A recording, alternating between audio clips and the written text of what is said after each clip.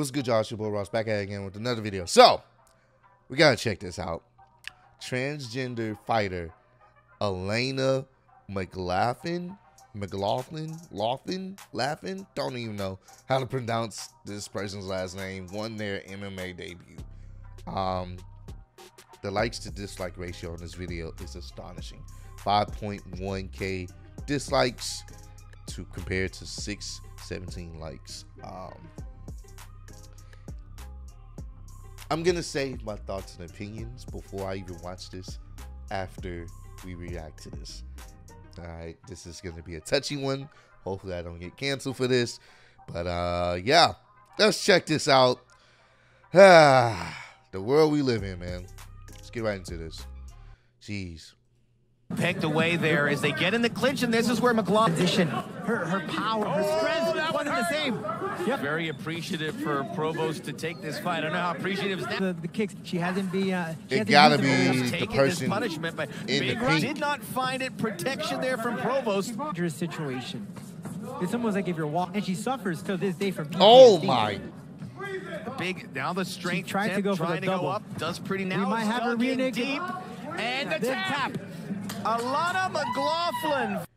Alana McLaughlin, the second openly transgender woman to compete in MMA in the United States, won his debut fight against a real woman on Friday night via submission. The 38-year-old man used a rear naked chokehold against Celine Provost to end the match 3 minutes, 32 seconds into the second round. McLaughlin, who began his gender transition after leaving the U.S. Army Special Forces in 2010, said he hopes to be a pioneer for transgender athletes in combat sports. "I want to pick up the mantle that Fallon put down," McLaughlin told Outsports before the fight, referring to Fallon Fox, who in 2012 became the first transgender woman to fight in MMA. "Right now, I'm following in Fallon's footsteps. I'm just another step along the way, and it's my great hope that there are more to follow behind me." Fox, who sat cageside Friday, last fought in 2014.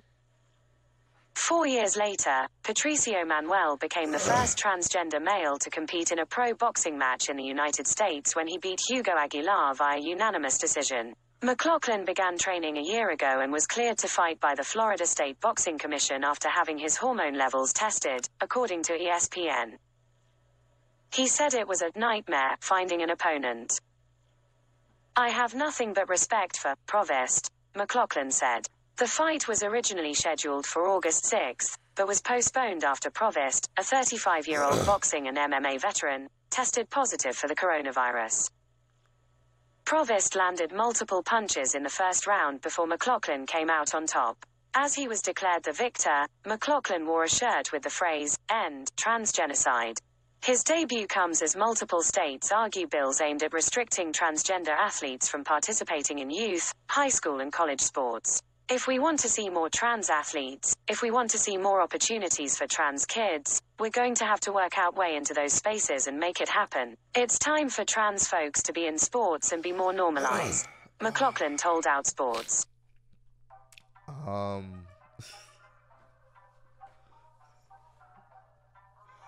Okay.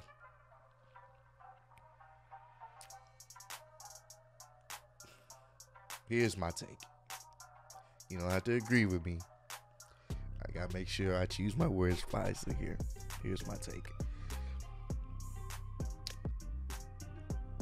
Do I have a problem with someone choosing to switch their sex, their sexual orientation, whatever? Do what you do.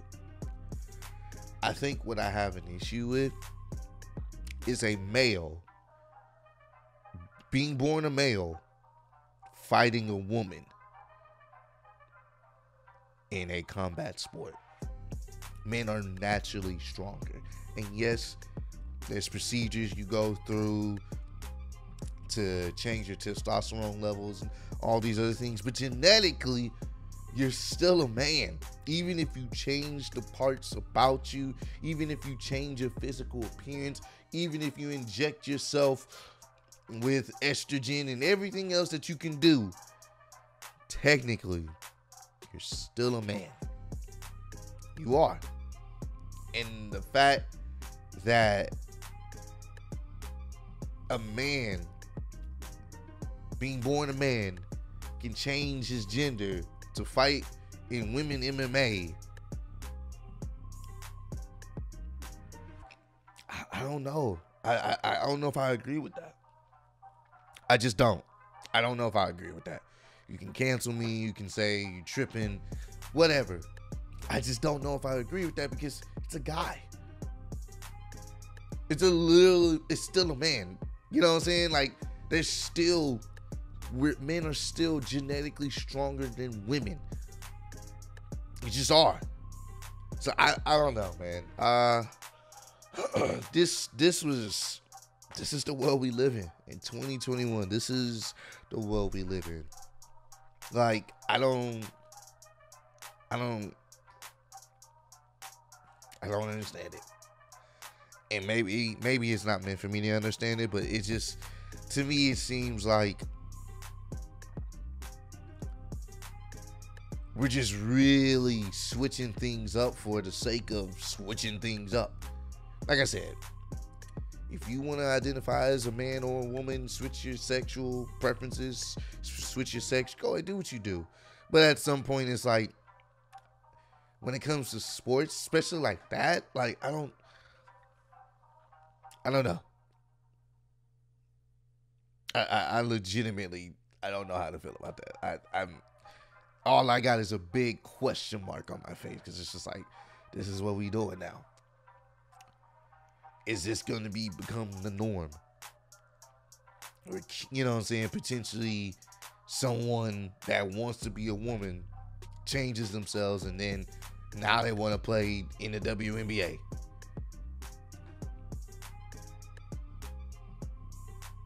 I don't know. I don't know, man. This is one of those videos I don't have many words here. The only thing I can tell you is, hey, I'm not the biggest fan of it. I think men should be fighting men and women should be fighting women. However you were born, that's what it should be based off of. That's my personal opinion. But yeah, I would like to get y'all thoughts and opinions on this. This is a interesting one, to say the least. Comment down below. Let me know, how do y'all feel about transgender men fighting women in combat sports? Do you guys agree with it? Do you guys disagree with it? Me personally, I don't agree with it, but let me know why y'all agree or disagree with it. Appreciate all the love and support. Vote to 60K. Appreciate y'all kicking it with me, and I'll see y'all on the next one, man. I don't even know what to say.